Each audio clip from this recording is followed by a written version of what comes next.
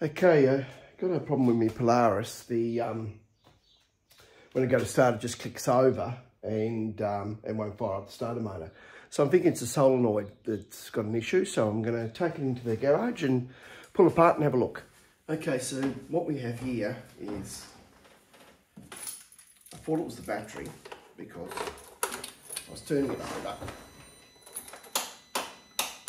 and you can hear the clicking in the solenoid. And I was looking at the volts and it was below 11 volts on the voltmeter here, so I was thinking maybe it's the battery. Stuck a new battery in there, made no difference. And then I hooked the starter up to it, a jump starter, and got 15 volts to it, and it still clicked. So now I'm assuming it's the solenoid. So that's what I'm going to check now. And I'll show you where it is. So as you can see, the solenoid's down here, and what I want to do is test it, and I can't test it from where it is. I'm going to have to pull all this off to get to it to test it and get it out of there, because I'm assuming that's where the problem is. Okay, so I'm going to pull all this off so I can get to that solenoid and see how we go with it. It's quite a big job to do that, but I don't see any choice. First off, I'm going to run with this and get all these undone and then go from there. Okay then, so here we've got to undo this bolt here, and that's a 1/2 inch one there, so you've got one here and one there. Got another couple of bolts here, and they're 7/16. These ones here. So these here is to pull out the plastic grommets. Then I've got a socket as well as a drill bit. Now there is another 2 screws up in here. Okay, so these ones here are 3/8 there and there. So that's what they are. Then there was 2 little screws here and 2 little screws there, and the rest of the grommets. So we'll take that off and we'll see.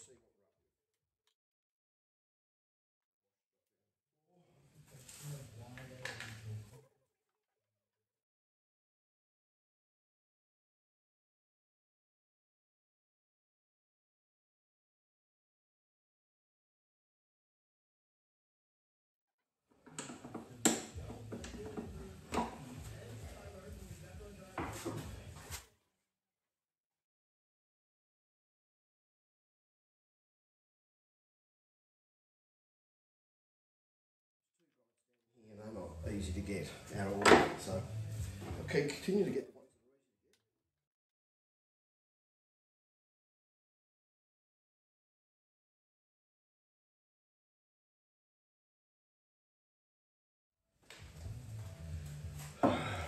Don't forget to rest your body. I've got to try and take all this off.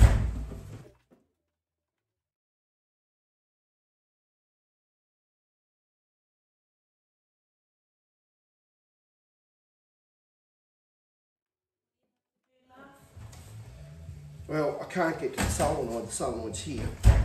That's where the problem is. So I have to take the whole thing apart to get to it.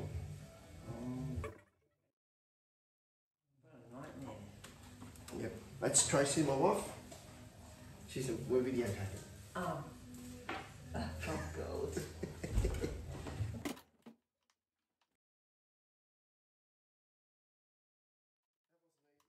Get those out.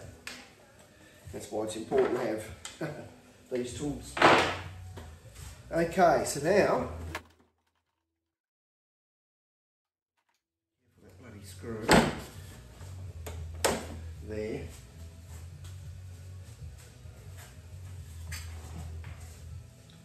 Otherwise that was going to drop down and go somewhere it didn't want it.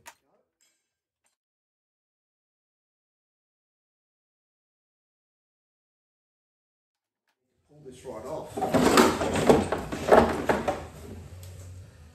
Get access to that.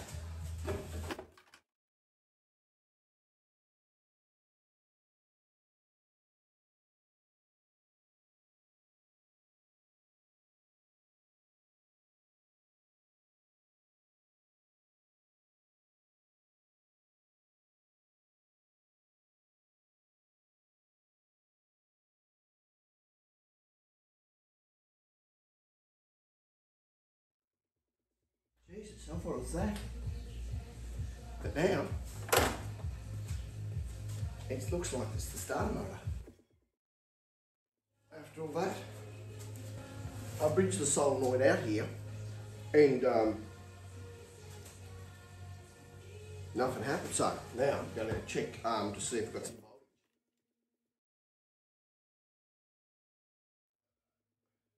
This should be the power coming in,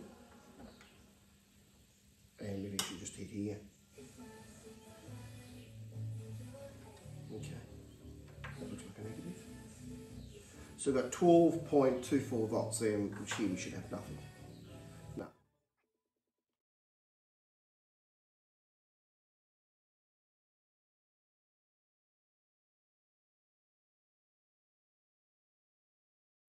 Make sure that the Holmes is working.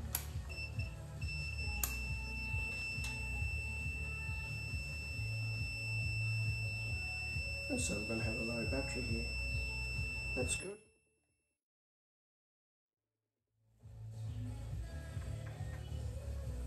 So then, let's see, yep, 11.75 volts sent down to the, so the solenoid is definitely working. So that isn't the problem. Solenoid issue, or starter motor problem.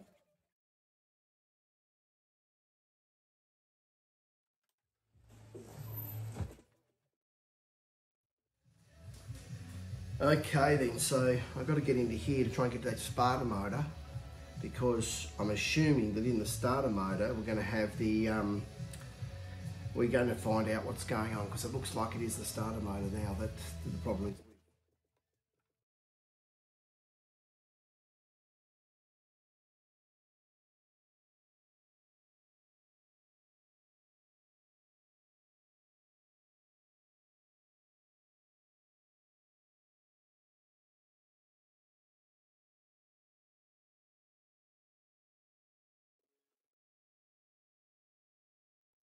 What I did here was I hooked this up to the power lead, which is here,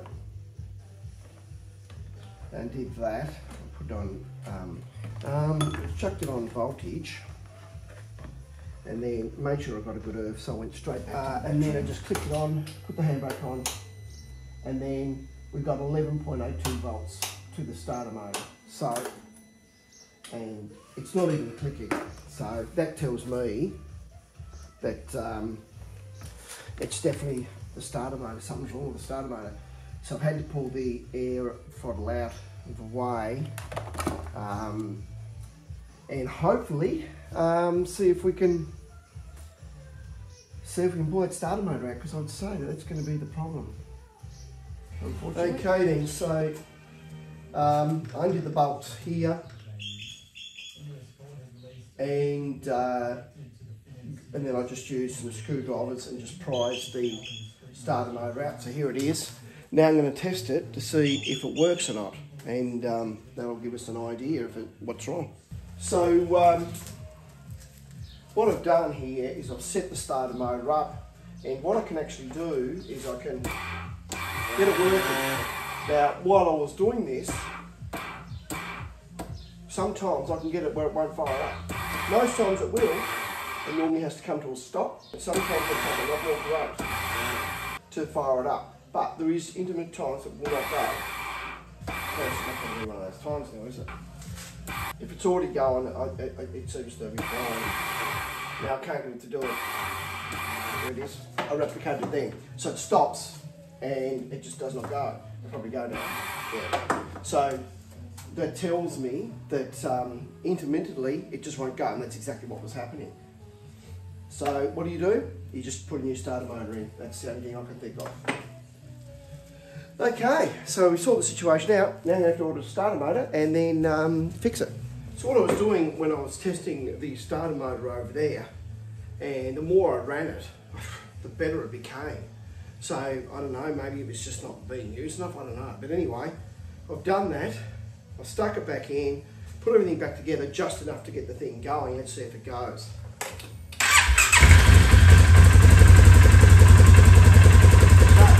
So,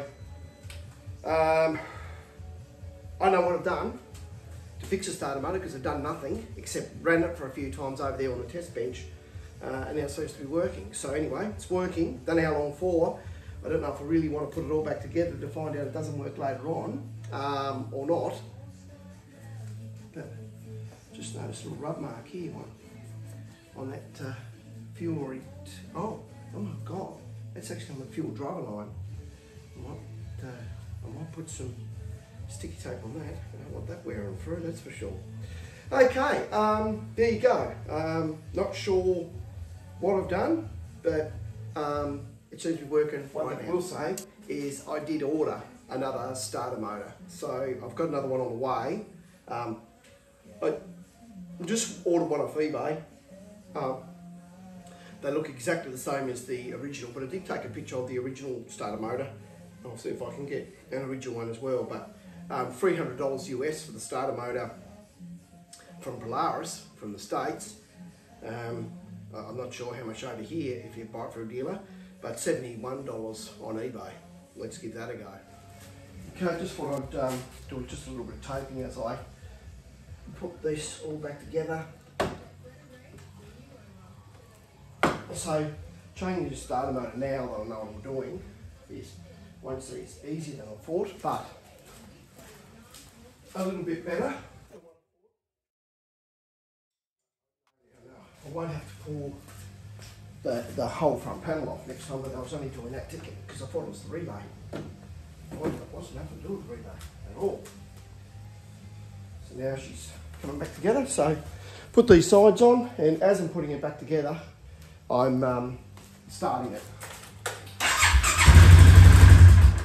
to make sure it's going to go together. Okay, all back together now, ready to rock and roll. Let's see if it works.